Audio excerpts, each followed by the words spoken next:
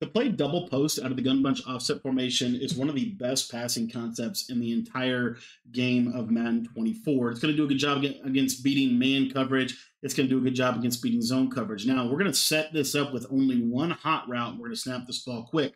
We're just going to drag our slot receiver. This is a really, really good man-beating concept because it's going to essentially create kind of a mesh concept, a mesh post concept, if you will, with a C route on the backside. Very effective for beating man in zone. Real quick, I want you to take a look at this tight end flat route. This tight end flat route is pretty much almost always open this year. It's really hard for the defense to consistently stop tight end flat routes. So this is one of the real, and this is actually probably one of the better flat routes in the game. So you have flat route to the right, you have this drag route across the middle, and then if all of that's bagged up, let's say their user kind of squats down or sits down on the underneath routes, you can hit this post route over the middle. Even if they have a deep blue defender, this could potentially be a one-play score against man coverage if their user isn't there. So you have that route against man. Another route that we have here is this route to our solo wide receiver. Now, this route to our solo wide receiver is a little bit of a timing pattern, and it's also one of those routes, in my opinion, that I've just seen. It's not going to get wide open every single time like it would, let's say, in Madden 23. So when you throw this, if you pass lead it to the left, you can click onto the solo wide receiver, and you can actually user catch this route. And let me, just to illustrate this, I'm going to do it on the other side, so I'm going to throw this away from the universal coverage. But again, you'll see right here, and I think the default shade here is outside, but see how I can cut it off? If they don't have a KO over there in a man coverage situation, that can be a pretty easy read. Now, not all man coverages are shaded outside. For example, if it's a cover 0, it's probably going to be shaded inside. So just keep that in mind. If you don't like what you're seeing from the C route, specifically against man coverage, go ahead and throw them on a comeback route. It'll make the route take a little bit longer, but it will normally be a little bit more consistent at being able to beat man coverage. So you have the ability to certainly do that on this play. However, I really like to just keep the C route and make it a super good quick high passing play. Now I'm going to show you this play against zone coverage as well. This is a really good concept, really good passing play against zone.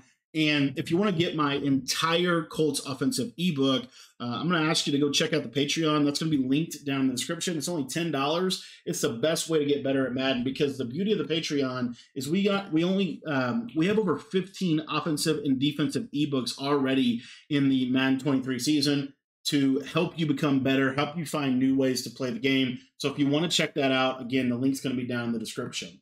The cool part about this play is this post route, what makes it so good, it literally gets over the top of pretty much every yellow zone in the game, and it gets underneath pretty much every deep blue zone. As you see, that was cover 4, that was cover 3. The only coverage that really can even give this trouble is a mid-read out of a cover 2. As you see right here, that mid-read can play the double post route. The problem is most people aren't going to be running mid-reads on their defenders to try to stop this. So just keep that in mind as well. And the other thing that I would say is if they're playing you in a cover 2, what's really cool about this play, just the way it'll play out for you, is the running back and the drag routes are late reads in the flat.